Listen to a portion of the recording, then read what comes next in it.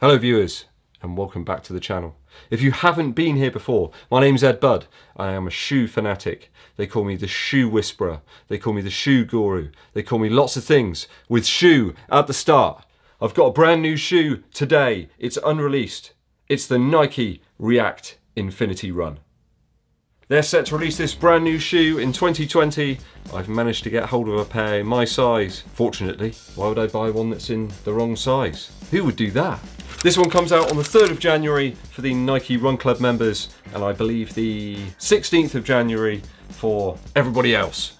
Managed to get my hands on a pair way before release, so let's get into it. So everything about this shoe really does scream Hoka to me. It's got that rocker, and I don't mean Bon Scott AC/DC rocker. I mean a rocker type midsole shape. It certainly seems to be aimed at that runner looking for that Hoka style shape. Nike even used the word rocker in their very odd press release for this shoe. It's really weird actually. It doesn't really feature very much information about the shoe. So I'm going to take it upon myself to give you as much information as possible. So a new iteration of the React series. It's got apparently 25% extra React foam in the midsole. As you can see, it's pretty considerable there. There's a lot of foam. It's certainly reminding me of things like the Hoka Carbon X and a little bit towards the Rincon and possibly even the Asics Glide Ride. It's got a changed up midsole. There's a lot more rubber here now, quite an aggressive pattern. I think it was Kev Burmaster mentioned to me, he thought it was quite an aggressive pattern here. It does. Calm down, shoe. You're in my hands now. The shoe whisperer will take care of you. Don't worry. You have nothing to fear. So hopefully that'll improve traction, hopefully that'll improve wear, which is a bit of an issue with the original React series. There's some sweet aesthetics on this shoe, I've got to be honest. It reminds me of the sweet, musty smell of lavender.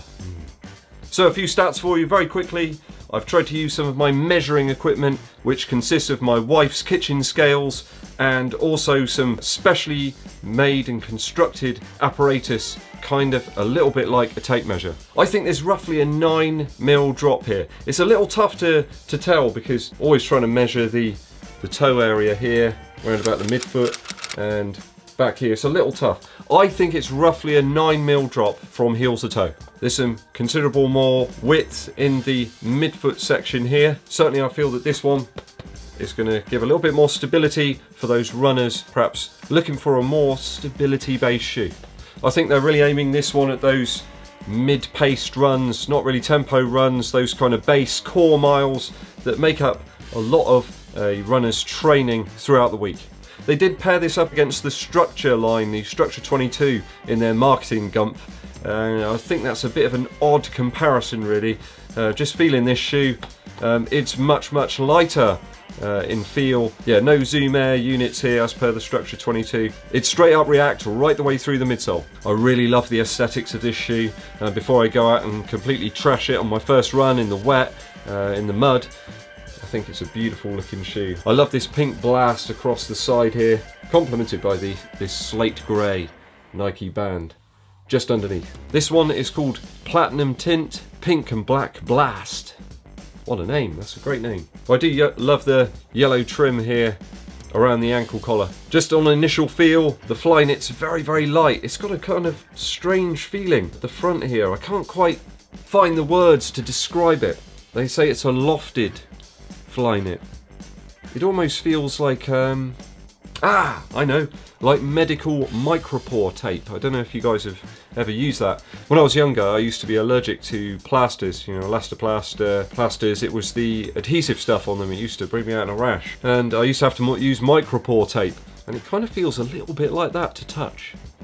So certainly a different weave in the toe box area to the Flyknit at the rear of the shoe, around the heel collar. So going to be testing this shoe out. I'm going to aim for around about 7 minutes 45 per mile, 8 miles. I'm heading out right away. Let's get to it. So ran a rain-soaked 9 miles today in the Nike React Infinity Run. So some great initial impressions for me, certainly with this shoe. Despite that increase in weight, certainly a heavy shoe. Even more than the Zoom Fly 3 there. Really doesn't feel like that on foot. Hints of the Asics Glide Ride, but with a much more breathable upper. So that upper's super comfortable, and the shoe felt appropriately locked in across the forefoot without being too restrictive. So as I set out in the pouring rain down the road, I saw a load of runners coming towards me with headlamps, all their high-vis stuff on, and it was some people from the Yeovil Town Road Running Club, so my club. So I asked the run leader, you know, what sort of pace are you aiming for? And he said 8 minutes per mile. I thought, perfect. It's exactly what I wanted for the first initial run to test this shoe out. So I joined up with them for the run, which clocked in for me around about 9 miles. So I added on a tiny bit at the end just to get it up to that 9 miles. So I was 9 miles, 7 minutes 56 per mile, around about 1 hour 11 minutes, with about 541 foot of elevation gain. I didn't experience any rubbing or discomfort at all in my first run in the shoe. Although I did opt for some slightly higher socks in the lower ones, I could feel this kind of heel area here, and it just kind of felt a bit odd to me. I didn't really like the feeling of it or the sensation of it. So I switched up to some higher socks and that alleviated that problem. Just didn't really like the sensation around my ankle. I don't know what it was, whether it's this.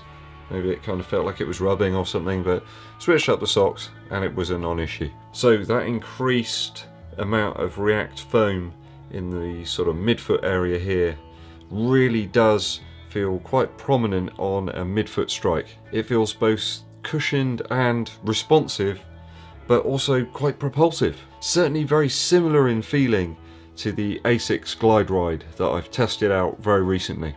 I'd suggest on actually placing your foot into the shoe, to me it actually brought back memories of the 4% Flyknit. It really did. If you can see here, actually the shoe's actually fairly narrow in the midfoot area. It does expand out here in the forefoot, but it really did feel quite like putting on the old Vaporfly 4% Flyknits again. That toe box is fantastic in this new React Infinity run.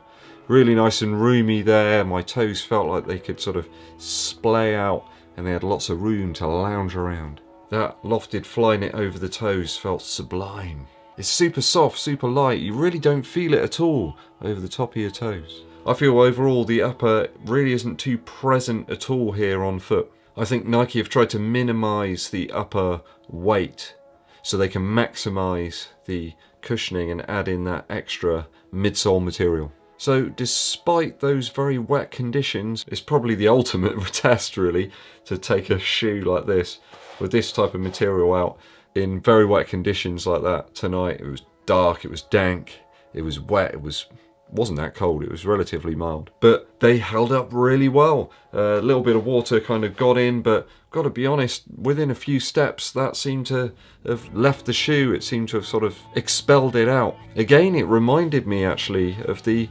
Vaporfly 4% Flyknit. I remember doing a race, I think it may have been in March or April earlier this year in Sherborne. It was a 10k race, and again it was very, very wet conditions through some country lanes, some downhill, and I can kind of recall those kind of same feelings on foot, where the water was getting into the shoe but very quickly being expelled. It just seems to vent it really well, this material, Flyknit. I just really do wish that they'd do the Flyknit version of the Next Percent again. I would definitely get one of those this time around. Gotta say, when I got home, my feet were pretty dry, the socks were pretty dry, so it did really well. Foot strike felt solid, traction was really good, even on the leaf-covered, very wet pavements of Yeovil. So it's fall over here, it's autumn in the UK, and there's a ton of leaves everywhere. Literally, it seems like the last couple of weeks, every leaf is dropping down onto the pavement. And some of those quite slick pavements, you can feel a little bit unsure of your footing perhaps. Certainly if you're wearing kind of work shoes or something like that, it can feel very slippery. Not a problem in these. That rubber traction was fantastic tonight. Even going down some downhill sections, they were quite steep, at pace, hitting those leaves, hitting the pavement. It was very wet. I had no problems with traction, no slipping whatsoever. So very, very good initial impressions. I really do love the feel of this shoe on foot. It's a great looking pair of footwear, and one which is going to come in handy as I undertake more of those longer runs of 10 miles plus at those more sort of recovery type paces. Do look out for this one. It launches, as I said earlier, in January. So I'm going to continue to rack up some miles in it over the course of the next few weeks. and I shall give you some updates as I go. If you've got any questions for me on the Nike React Infinity Run, please do put them in the comments below. I'll try my best to answer them as quickly as I can for you. Thank you for watching through to the end. Hope you've enjoyed the video with this new shoe, certainly unreleased. It's not going to be out for a little while yet. I'm really glad to have it. Please make sure you hit the subscribe button and click the bell for notifications. Give the video a thumbs up and make sure you share it with your running friends. My name's EDDBUD and I'll be seeing you